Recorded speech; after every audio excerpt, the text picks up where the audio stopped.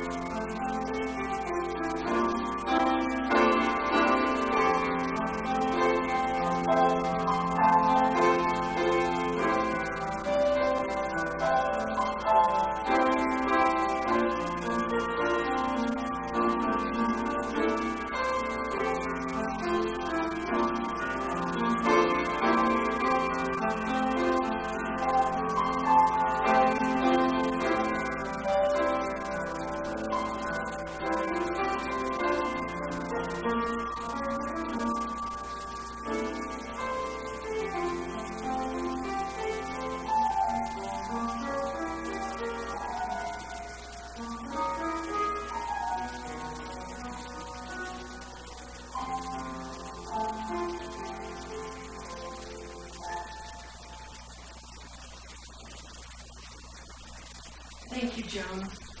Please join me in the call to worship. Clap your hands, all you peoples. Shout to God with loud songs of joy. The Lord of the Most High is awesome, the great King over all the earth. God has gone up with a shout, the Lord with the sound of a trumpet. Sing praises to God. Sing praises. Sing praises to our King. Sing praises. Our hymn, the words are found in the bulletin, so if you're able, please stand.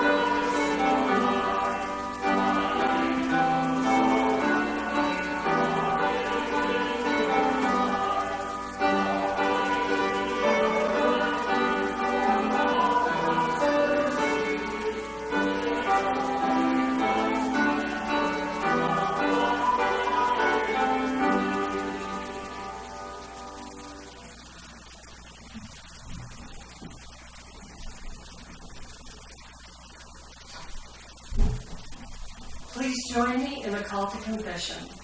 The psalmist testifies, "Come and hear, all you who fear God, and I will tell what he has done for me. If I had cherished iniquity in my heart, the Lord would not have listened. But God truly has listened. He has given heed to the words of my prayer. Blessed be God, because he has not rejected my prayer or removed his steadfast love for me. In the strength of this assurance, let us confess our sins to God." Almighty God, we confess how hard it is to be your people. You have called us to be the church, to continue the mission of Jesus Christ to our lonely and confused world. Yet we acknowledge we are more apathetic than active, isolated than involved, callous than compassionate, obstinate than obedient, legalistic than loving. Gracious Lord, have mercy upon us and forgive our sins. Remove the obstacles preventing us from being your representatives to a broken world. Awaken our hearts to the promised gift of your indwelling Spirit. This we pray in Jesus' powerful name. Amen. hear the good news. There is no condemnation for those who are in Christ Jesus. For the law of the Spirit of life in Christ Jesus has set you free from the law of sin and death. Anyone who is in Christ is a new creation. The old life is gone, a new life has begun. Know that in Jesus, God embraces you, forgives you, and strengthens you to live a life, renewed life. Thanks be to God. As God has given peace through Christ, so let us pass the peace of Christ to each other. The peace of Christ be with you. and also with you. Please just stay where you are and turn around and say howdy to somebody and give them the peace of Christ be with you.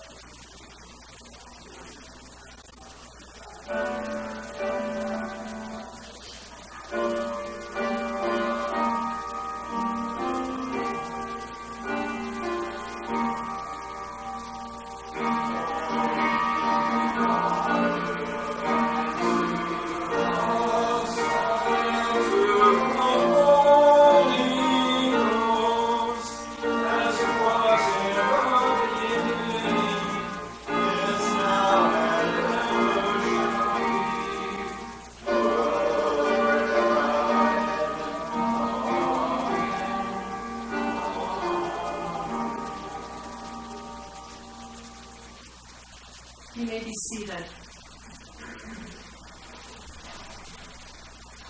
Please join me in prayer. Lord, open our hearts and minds by the power of your Holy Spirit, that we may hear your word with joy. Amen. I am reading from Psalms 145. I will extol you, my God and King, and bless your name forever and ever. Every day I will bless you and praise your name forever and ever. Great is the Lord, and greatly to be praised. His greatness is unsearchable. One generation shall laud your works to another, and shall declare your mighty acts. On the glorious splendor of your majesty, and on your wondrous works I will meditate. The might of your awesome deeds shall be proclaimed, and I will declare your greatness. They shall celebrate the fame of your abundant goodness, and shall sing aloud of your righteousness. The Lord is gracious and merciful, slow to anger, and steadfast, and abounding in steadfast love. The Lord is good to all, and his compassion is over all he has made. All your works shall give thanks to you, O Lord, and all your faithful shall bless you. They shall speak of the glory of your kingdom and tell of your power, to make known to all people your mighty deeds and the glorious splendor of your kingdom. Your kingdom is an everlasting kingdom, and your domain endures throughout all generations. The Lord is faithful in all his words and gracious in all his deeds. The Lord upholds all who are falling and raises up all who are bowed down. The eyes of all who look to you and give them their food in due season. You open your hand, satisfying the desire of every living thing. The Lord is just in all his ways and kind in his doings. The Lord is near to all who call on him, to all who call on him in truth. He fulfills the desire of all who fear him. He also hears their cry and saves them. The Lord watches over all who love him, but all the wicked he will destroy. My mouth will speak the praises of the Lord, and all flesh will bless his holy name forever and ever and ever.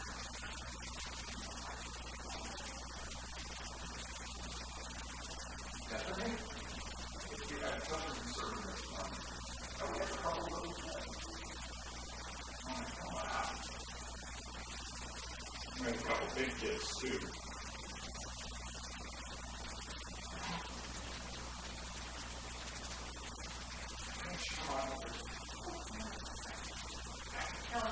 Why don't you come over this way? Okay, perfect. I'll stand so we're a little apart. Well, I brought something. What do y'all think it is? Box. Okay, sounds like one. Good old shoe box. Do you guys watch those unwrapping videos on YouTube where they unwrap the empty boxes? We'll do one of those. We'll see what's in here. Is it not on? Oh, I have to stand closer. Oh, I'm sorry. Thank you for letting me know. I always think I'm very confident. Okay. All right. Can you hear me?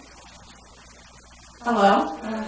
Oh, I hear myself now. Thank you. Appreciate it. All right, so we'll go ahead and open this box and see what's in there. What does it look like? Maybe some of the older ones will know what is in here. Cards and letters. Do you guys ever get cards and letters in the mail? Yeah. Well, I keep a lot of mine. And as you can see, a lot of mine they're handwritten letters from my mother. So they're very long. Yeah, I went ahead and brought a lot of my letters because that is a great way that people communicate. What are some other ways that we communicate and talk to one another?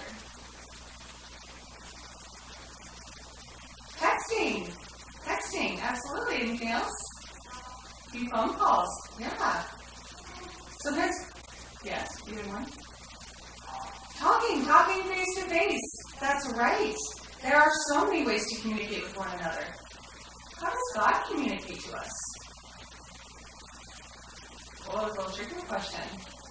Do you use examples?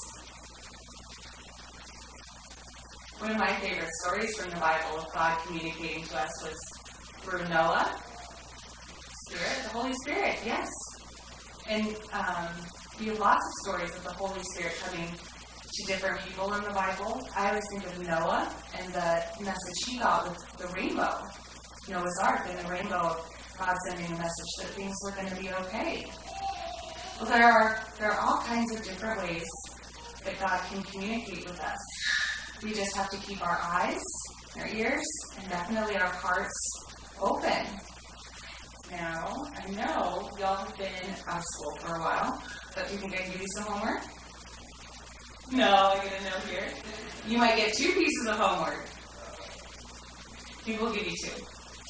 I would like you to write a letter to somebody. Write a letter to somebody that maybe is far away. Open up some lines of communication, and you might have to ask Mom and Dad for an envelope and a stamp. There's another letter you can write that doesn't need an envelope and a stamp. You write a letter to God. Think about some things you might want to thank God for or ask for help with. Yeah. Should we go ahead and say a prayer? Dear Lord, thank you again for bringing us together on this beautiful summer day. We are so gracious for all that you have given us and ask for your help getting through each and every day. In your name we pray. Amen.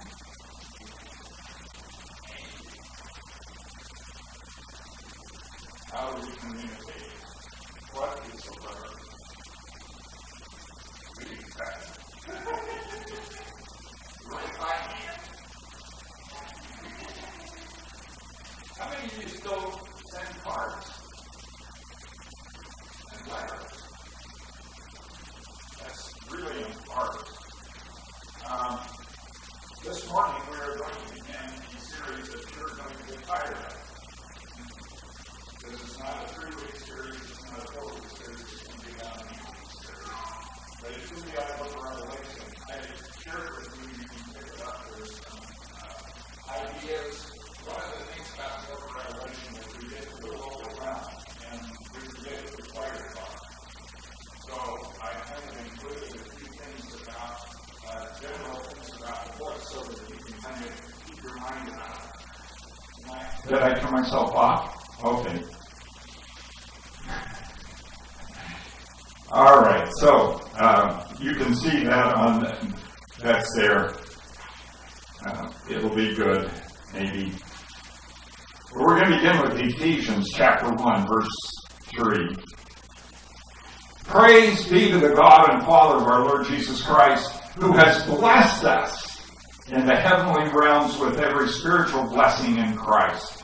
For he chose us in him before the creation of the world to be holy and blameless in his sight. In love, he predestined us for adoption to sonship through Jesus Christ, in accordance with his pleasure and will, to the praise of his glorious grace which he has freely given us in the one he loves. In him we have redemption through his blood, the forgiveness of sins in accordance with the riches of God's grace that he lavished on us.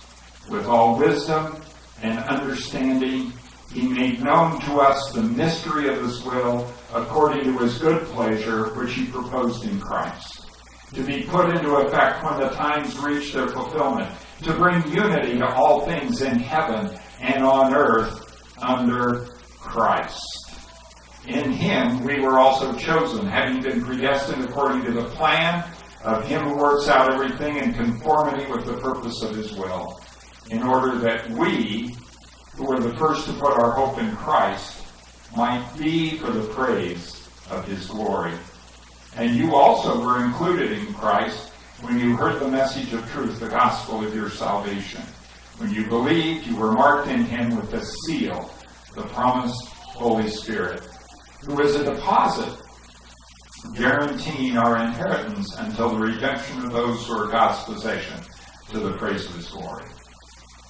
And then from Matthew chapter 28. Have you ever asked the question, or had the question posed to you, are we there yet?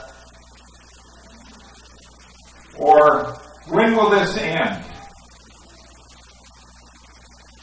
When are things going to change? I don't know, a lot of us adults have been asking that, haven't we? When are things going to change?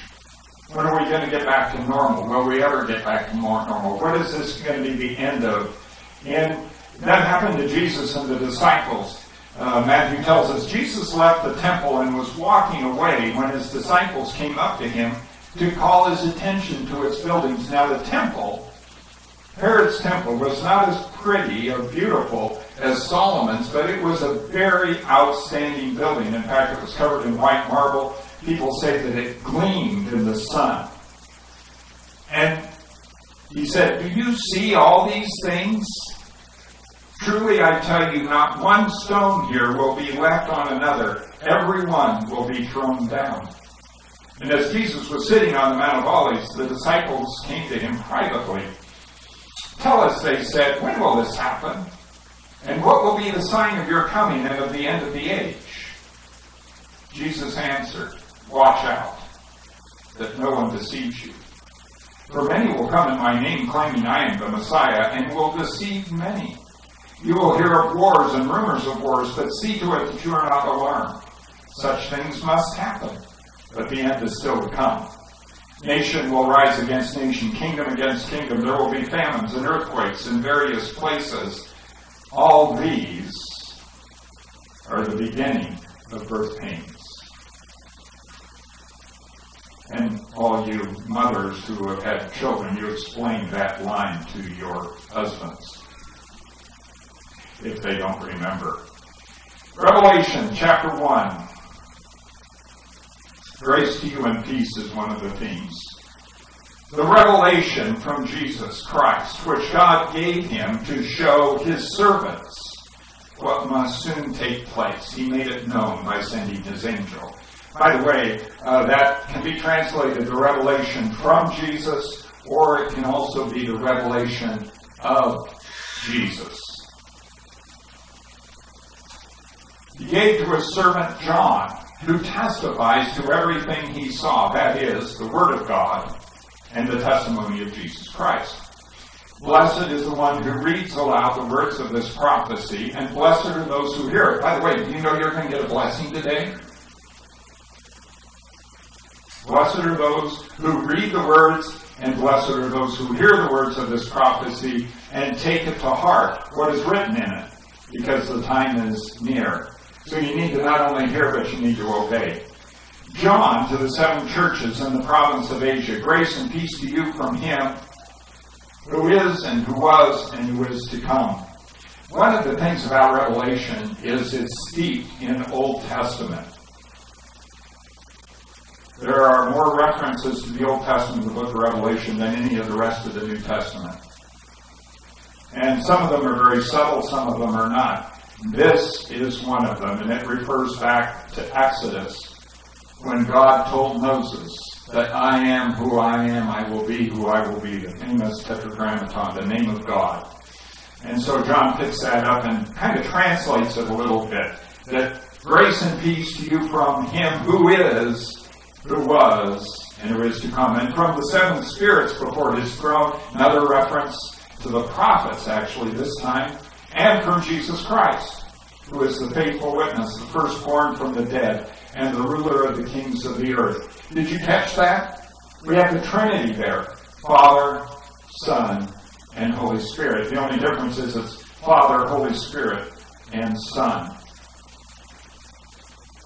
To him who loves us and has freed us from our sins by his blood, more explanation of Jesus. I like this is another way to translate it. To the one who has an abiding love for believers, which is demonstrated by his completed past work of redemption from sins by means of his blood shed for them.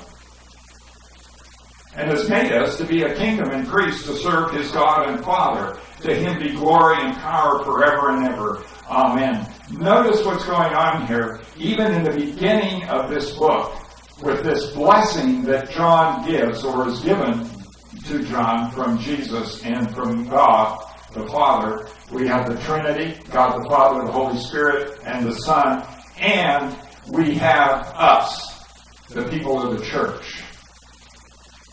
All major players in the book of Revelation.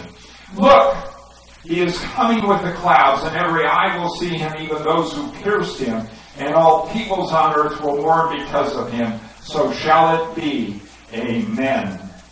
I am the Alpha and the Omega, the A and Z, says the Lord God, who is, who was, and who is to come, the Almighty. That covers almost every name of God in the Old Testament. And the word the Almighty is the word that is used in the Old Testament to speak of the mighty God, oftentimes called El Shaddai. I, John, your brother and companion in the suffering and kingdom and patient endurance that are ours in Jesus, was on the island of Patmos because of the word of God and the testimony of Jesus. On the Lord's Day, Sunday, I was in the Spirit, probably in worship, and I heard behind me a loud voice like a trumpet, which said, "Write on a scroll what you see, and send it to the 7 churches, to Ephesus and Smyrna and Pergamum and Thyatira and Sardis and Philadelphia and Laodicea." These are churches in West Turkey. And not all the churches, but it's a group of them, and they actually make a circle.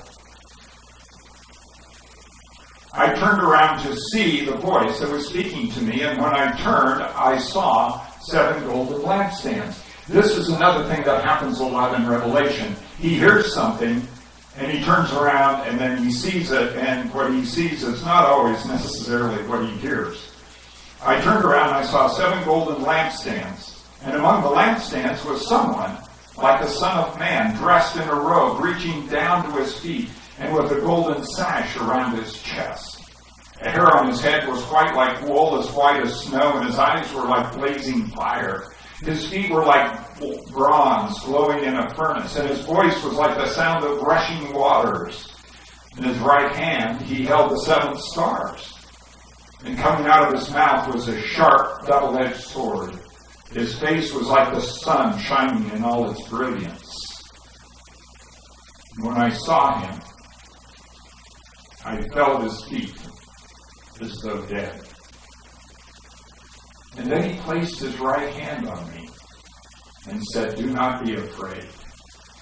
I am the first and the last. I am the living one.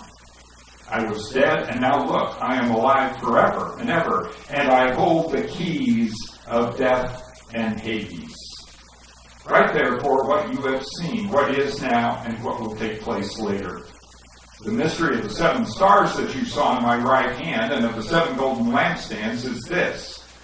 The 7 stars are the angels of the 7 churches, and the 7 lampstands are the 7 churches. All Scripture, writes Paul, is God-breathed and is useful for teaching, rebuking, correcting, and training in righteousness, so that the servant of God may be thoroughly equipped for every good work. I had to go back and pick up Daniel too, because Daniel is used a lot in Revelation. And Daniel has a vision in chapter 7. As I looked, thrones were set in place, and the Ancient of Days took his seat. His clothing was as white as snow, the hair of his head was white like wool. His throne was flaming with fire, and its wheels were all ablaze. A river of fire was flowing, coming out from before him.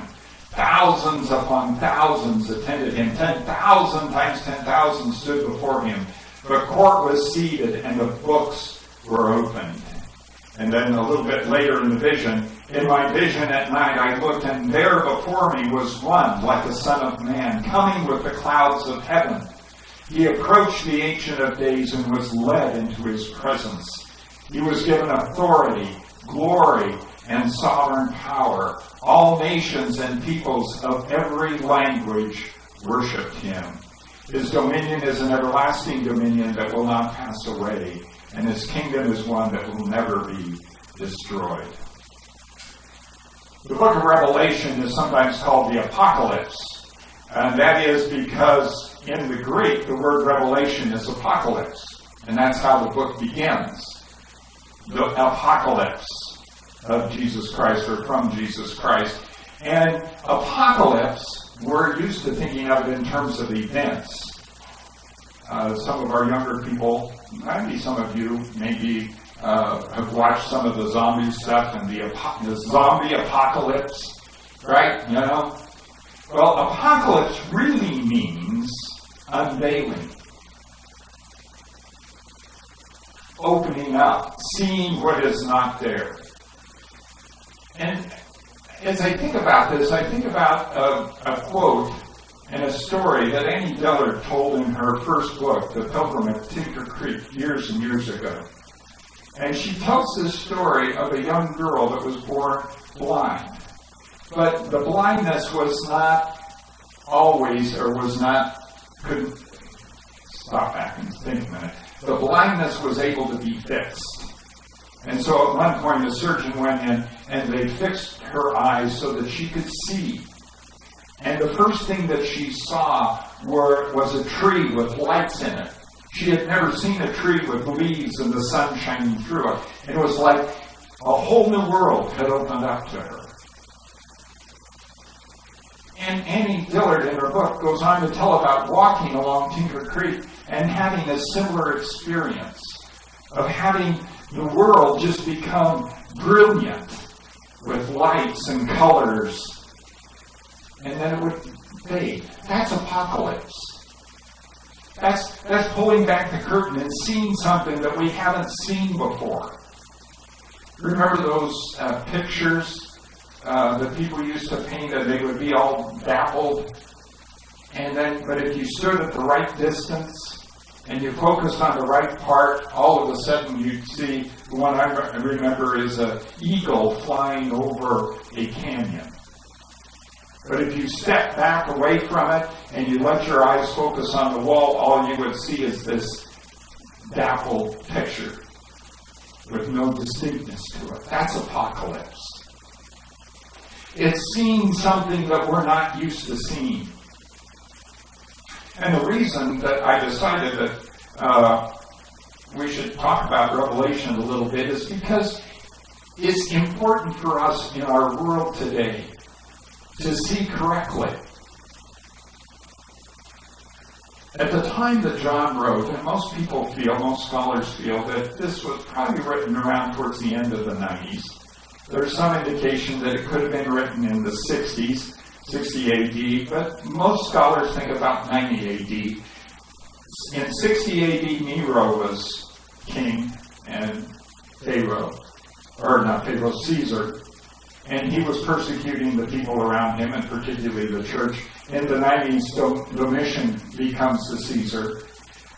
Most scholars believe today that there wasn't a lot of widespread persecution, but there was individual persecution and attacks upon Christianity in various local places.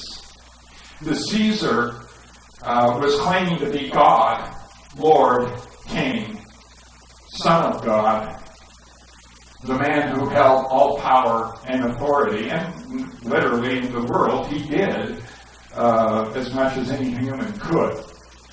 And his word was either life or death. And John is sent to Patmos as a little social distancing, shall we say. He was sent there as a penal colony. And hopefully to remove him from his life with the churches in Asia Minor and Turkey. And there God speaks to John. And he gives him this phenomenal vision. And what he does is to begin to show John and the churches reality. That there are two parts to reality. One is what we see here, but there is this spiritual reality that exists in our life that is beyond what we normally see. And we can forget about that. It's really easy to focus just on this visible world.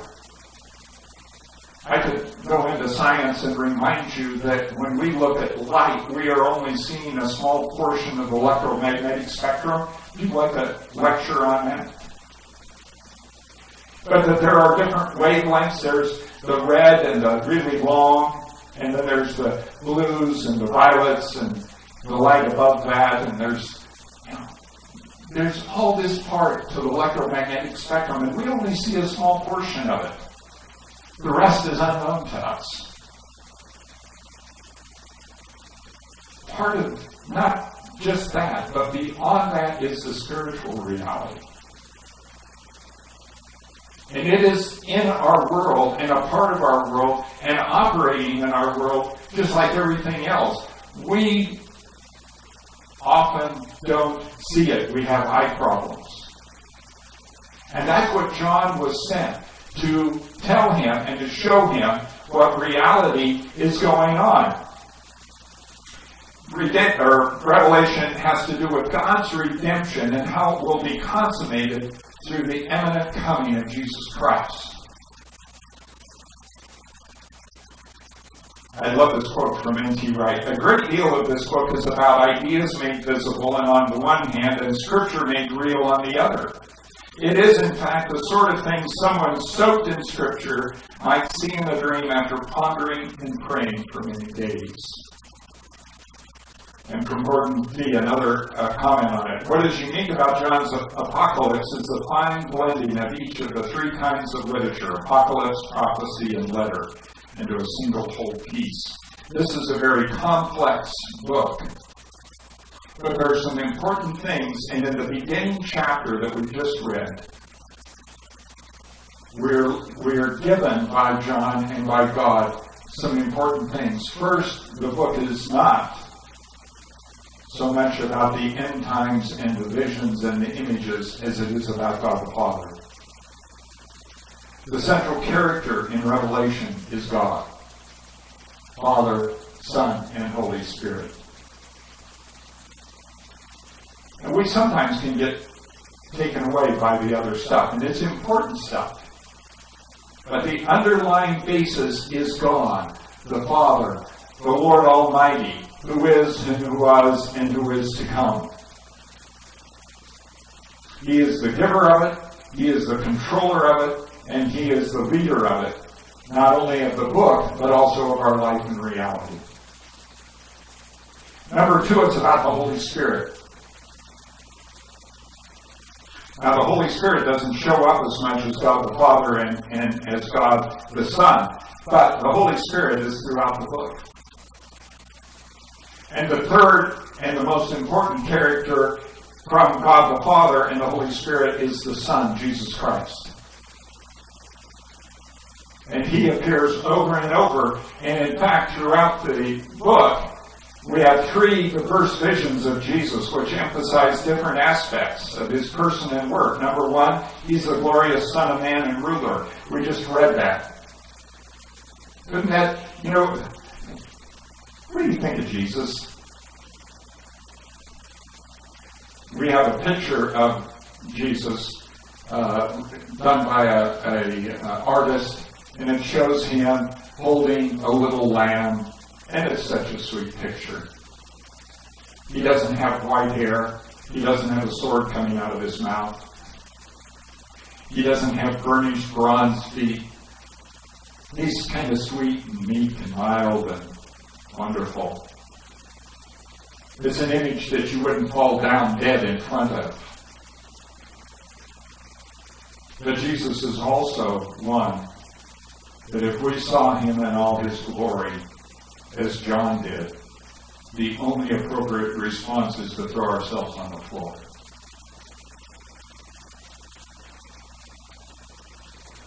That's Jesus. That's one image of Jesus. Second is that he is the slaughtered lamb. And the third, he is a divine warrior. Jesus permeates Revelation. The other part of Revelation is the church. We are there throughout. And of course, there is the nations, there's the devil, there's Babylon, the evil city, there's the New Jerusalem. These are all parts of this world that we live in.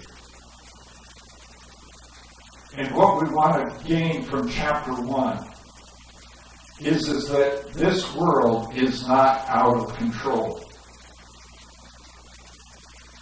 It is under the control, the power, the will, and the authority of God, the Alpha and the Omega, the beginning and the end, who was, who is, and who is to come, the Almighty. He is the one who's in control. We may feel like everything is flying off the handle, but God is in control. My wife has a little, it's like a business card. It's a little cartoon. And it has 2 penguins. And one penguin has a fish on top of its head. It's being swallowed whole. And the other little penguin says, "Don't worry, God's in control." Now we may feel like the penguin being swallowed by the fish. But in reality, God is in control. Jesus is in control. John, when he wrote this out, when he shared it with the churches, he basically was telling Rome and Caesar and the powers that be that you are not in control. You do not guide our destiny. You do not have the last say in the world. In a sense, it's very similar to what the Evangelical Confessing Church did when they wrote the Barmen Declaration of Faith in World War II. During that time, Hitler was trying to take over the church. In fact, he was doing a pretty good job of it. And he was controlling what was called the German Lutheran Church. And the other churches' pastors within Germany, many Lutheran pastors themselves and others, got together and said, "This is not right." And they wrote out the Barmen Declaration that basically said to Hitler, there is only one Lord, there is only one King, and it is Jesus Christ, and it is not you. They technically used the German word. Hitler liked to be called the Führer. And they took that over because he had taken that over from the church. Just as Caesar had taken over the word, the Lord. So at the beginning of this book, and in our life today, my word to you is, remember that God, the Father, is on the throne. The Holy Spirit is around the throne in all wisdom and knowledge and understanding, the seven fullness of it. And Jesus Christ is the King of Kings, the Lord of Lords, who stands as priest. By the way, that's the robe that he's on. And he has the Word of God that brings redemption and judgment is flowing out of his mouth. And he is the one that is controlling, with God the Father and the Holy Spirit, the world. Whether we see it or not, he is in control. Let's pray. Lord God, it's easy for us to forget that you are active, present, and working for your purpose in our world. That even as we pray every week, thy will be done on earth as it is in heaven, that you are accomplishing your will on earth as you do in heaven. And Lord, help us in the midst of everything that is going on in our lives personally and in our lives as a community and as a world, that you are still in control and that you are working your purposes out. And that there will come a time when every knee will bow and every tongue confess that Jesus is Lord. In his name, the powerful name of Jesus, who is the Alpha and the Omega, the living one. Amen. At this time, we respond with our gifts, and I would encourage you as you leave this morning, when we're all finished, that there are offering baskets up front here. There's an offering basket by the west door in the back, and there's an offering basket over here. Please put your offering in it so that it is a no-touch offering. And you can also give online at our pretty little green Give Now button if you want, or you can send a check in, whatever you would like. Let's stand and sing the doxology.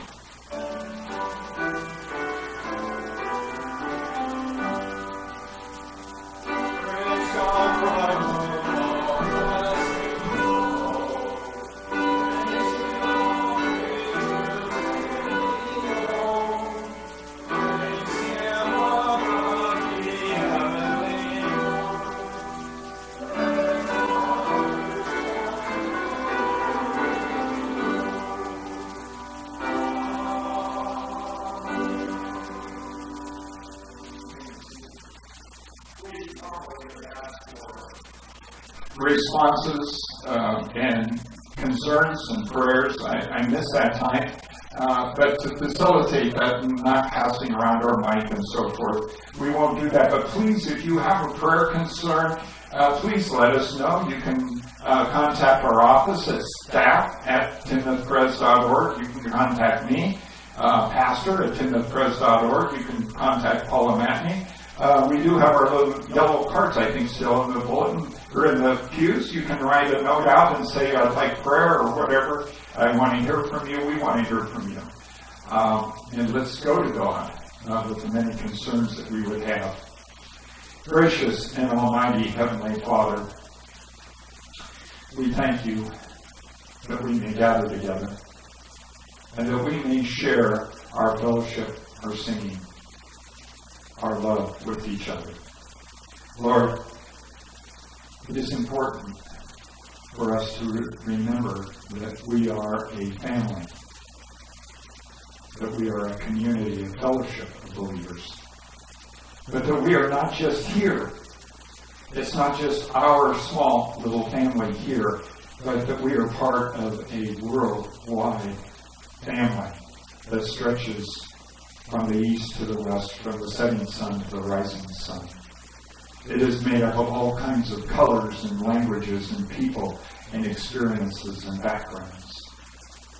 And Lord, we pray for our brothers and sisters in Christ. We don't know all their names. Some of us are not even aware of where they are right now, but we pray for them, Lord, in their needs. Especially right now, I want to remember our brothers and sisters in Nigeria and the fighting and the killing that's going on there. And Lord, it is a direct attack against the church and our brothers and sisters. And we pray for them. But Lord, we also pray for ourselves as this church. We ask that you'd lead and guide us through this time. We ask, O Lord, that you would take the men and women that are going to serve us as a pastor nominating committee and guide them, that they may find us and that would bring to us the pastor that you have chosen for us, that they would come to lead us in a new season of ministry. Lord, we pray for those for our country. We pray for our leaders, our president, our vice president, our Congress, our Senate, our judicial system. We pray, Lord, for our governor and our county legislature and our state legislature and our city and our mayors. We pray for our healthcare workers. We pray for our police, our fire. Lord, they're all important to us in many different ways. And we pray and lift them up. We ask that you would guide them, that you would teach them, that they would learn to turn to you, to be guided by you, to seek solutions that would be for our country the best. Lord, we pray for those in our congregation that are ill, for our family members or friends that we know that have sickness or maybe are having surgeries or have had physical difficulties or problems. Lord, whatever it might be, that you would be with them, that you would touch them, that you would heal them, that you would bring your grace and peace to bear upon them. Lord, be with the doctors and nurses and all those in the healthcare profession, especially right now. And protect them and give them extra wisdom as they try to figure out how to deal with new diseases and new complications. Lord, we thank you for our country and for the freedoms that we have had over the years. And we pray, Lord, that we would be able to solve and to find solutions to some of the weaknesses that are in our country and to strengthen us for another 200 years. Lord, we pray for ourselves. Lord, take away fear that we might have. Take away doubt from our heart. Fill it with your presence, your love, your grace, your mercy. Let us know your presence in our lives on a daily basis. Let us take back the curtain a little bit and let us see your glory and your beauty and your wonder. Encourage us and support us in our life. And we give you all the praise and the glory in the name of Jesus. Amen. Let's come to the Lord's table. The way we're going to do communion this morning, and probably for the next couple times, is we are going to, at the appropriate time, we'll invite you forward to partake. There is bread, individual pieces on a little muffin cup for you, and there is individual glasses of the juice with communion. So we'll have you come forward at the appropriate time. The elders will assist you, and you can partake of the bread and the wine. There is what do they call these things? Garbage, waste can.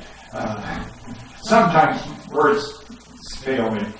There's some waste cans here, and that's how we will do communion. But let's begin by singing, "Seek ye first the kingdom of God."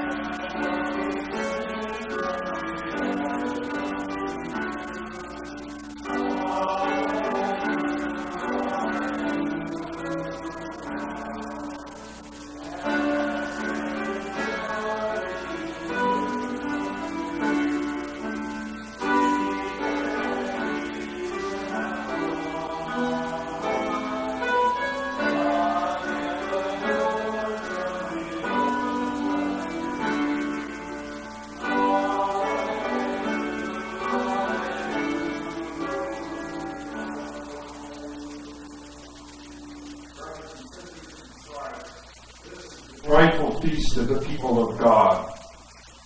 People will come from east and west, and from north and south, and sit at the table in the kingdom of God. This is where we receive the blessing of God through Jesus Christ. The Lord be with you. Let us lift up our spirits and hearts on high. Whence we look for his return in majesty. Let us give thanks unto the Lord our God. It is truly right and our greatest joy to give you thanks and praise, O Lord our God, creator and ruler of the universe. You laid the foundation of the earth, and the heavens are the work of your hands. They shall perish, but you shall endure. You are always the same, and your years will never end. You made us in your image, and you called us to be your people, but we turned from you, leading sin and death to reign. Still, you loved us and sought us in Christ. Your grace defeated death and opened the way to eternal life. Therefore we praise you, joining our voices. Excuse me. Yeah, we're right. Joining our voices with the heavenly choirs and with all the faithful of every time and place, who forever sing to the glory of your name. Holy, holy, holy Lord, God of power and might, heaven and earth are full of your glory. Hosanna in the highest. Blessed is he who comes in the name of the Lord. Hosanna in the highest. You are holy, O Lord God of majesty. Blessed is Jesus Christ, your Son, our Lord. You sent your only begotten, in whom your fullness dwells, to be for us the way, the truth, and the life. Revealing your love, Jesus taught those who would hear him, healed those who believed in him, received all who sought him, and lifted the burden of their sin.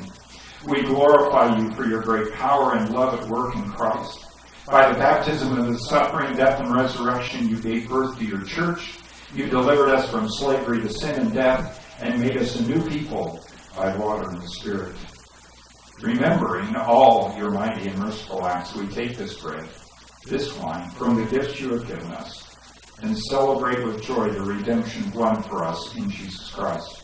Accept this, our sacrifice of praise and thanksgiving, as a living and holy offering of ourselves, that our lives may proclaim the one crucified and risen. Great is the mystery of faith. Christ has died. Christ is risen. Christ will come again. Gracious God, pour out your Holy Spirit upon us, and upon these your gifts of bread and wine, that the bread we break and the cup we bless may be the communion of the body and the blood of Christ. By your Spirit, unite us with the living Christ, with all who are baptized in his name, that we may be one in ministry in every place.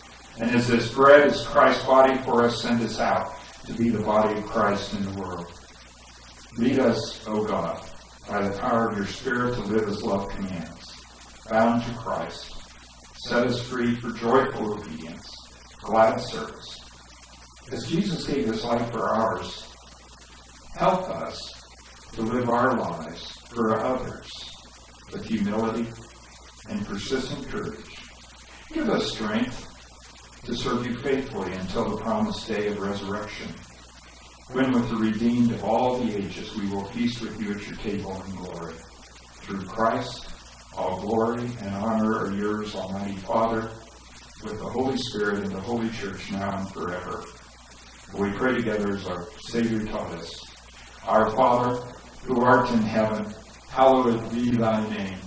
Thy kingdom come, thy will be done, on earth as it is in heaven. Give us this day our daily bread, and forgive us our debts, as we forgive our debtors. And lead us not into temptation, but deliver us from evil. For thine is the kingdom, and the power, and the glory forever. Amen. Beloved in the Lord Jesus Christ, he has prepared his table for all who love him, all who trust in him alone for their salvation, all who are truly sorry for their sins, who sincerely believe in the Lord Jesus as their Savior, and who desire to live in obedience to him. You are all invited now to come with gladness to his feast. Here are the words of the institution of our Holy Supper. Jesus, on the night of his arrest, took bread, and after giving thanks unto God, he blessed, he broke it, and then he gave it to his disciples, and he said, "Take, eat. This is my body given for you. Do this in remembrance of me." And then at the end of the supper, he took a cup. And again he gave thanks unto God for the fruit of the vine.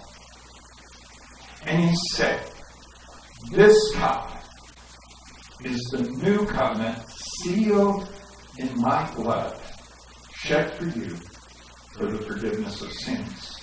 And whenever you drink it, do it in remembrance of me."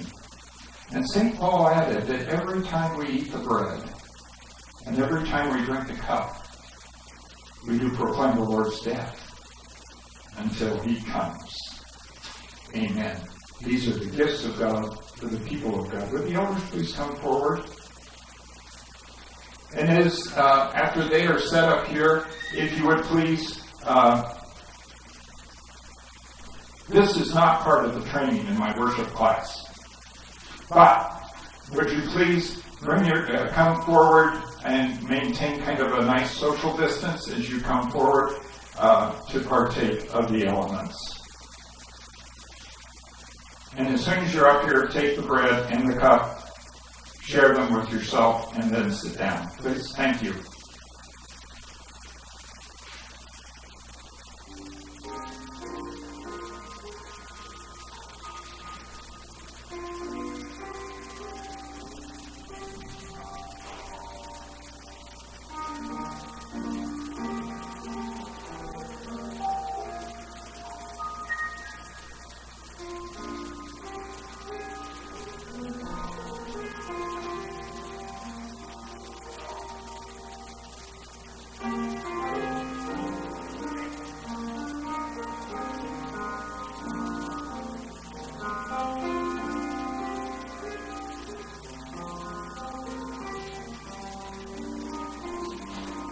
The Lord is my shepherd, I shall not want.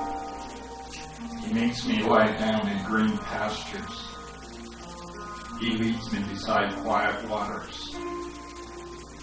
He restores our soul. He leads us in the paths of righteousness for his name's sake. Even though we walk through the valley of shadow of death, we'll fear no evil. For you are with us, your rod and your staff. They comfort and protect us. You anoint our head with oil. Our cups overflow. You prepare a table before us in the presence of our enemies. Surely, goodness and mercy will follow me all the days of my life. And we will dwell in your house forever.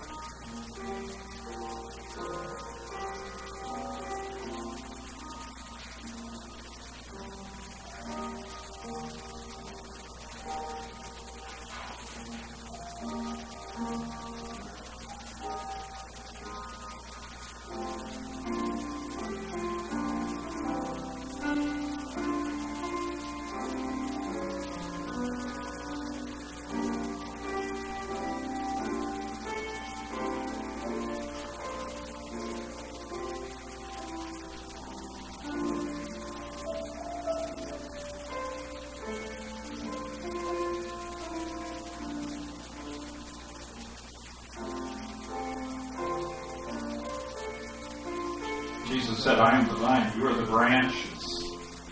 Apart from me, you can do nothing. My Father is the gardener. He trims each and every branch, that it may bear more fruit. A new commandment I give you, that you love one another, as I have loved you.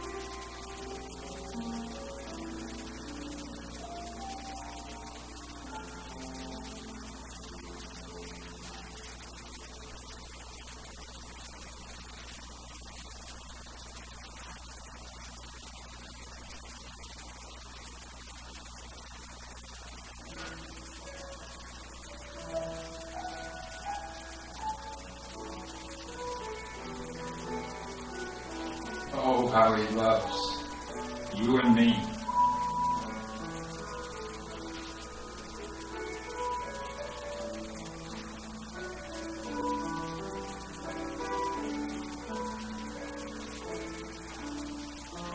Oh, how he loves you. Oh, how he loves me. Oh, how he loves you and me.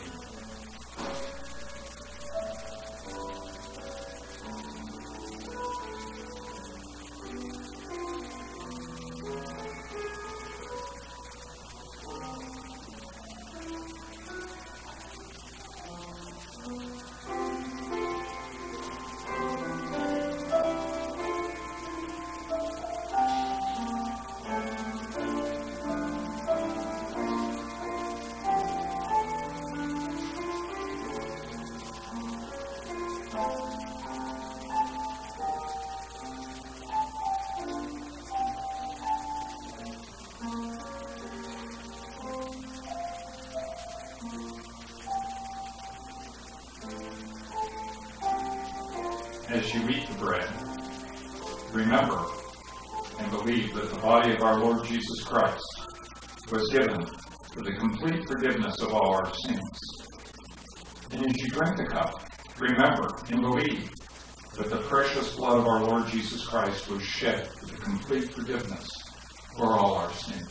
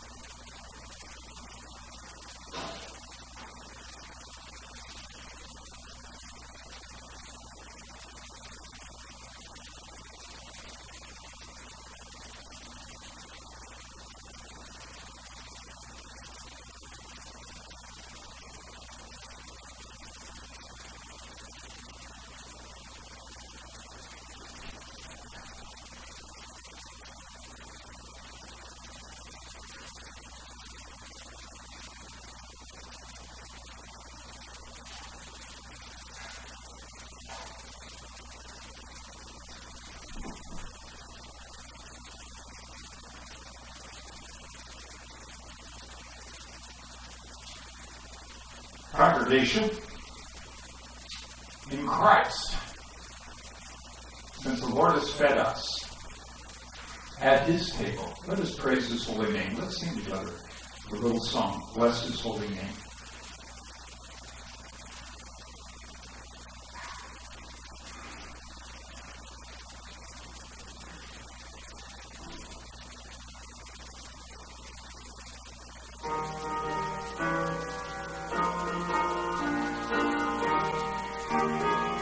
Let's stand.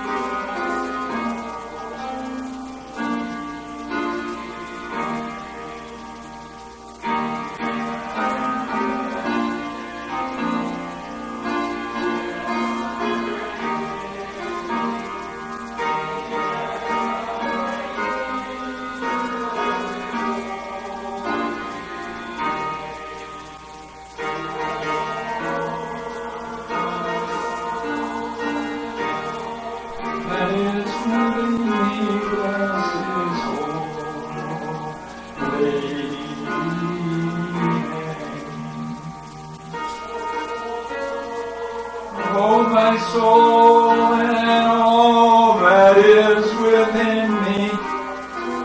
Holy name. And now, let's just do one verse of the last hymn. So I'm trying to throw my producer a curveball. We have gathered together, we've heard God's word, we've sung his praises, we've shared his fellowship, We have shared our fellowship together, and now it's your turn to go out into the world to speak God's word, to share his love, his fellowship, his grace, his mercy with all you meet. And may you go forth in the name of the Father, the Son, and the Holy Spirit. May his grace richly fall upon you. May his peace fill your hearts. And may you go in the power of his presence. In the name of the Father, the Son, and the Holy Spirit. Amen. Let's sing the first verse of Crown Him with Many Crowns.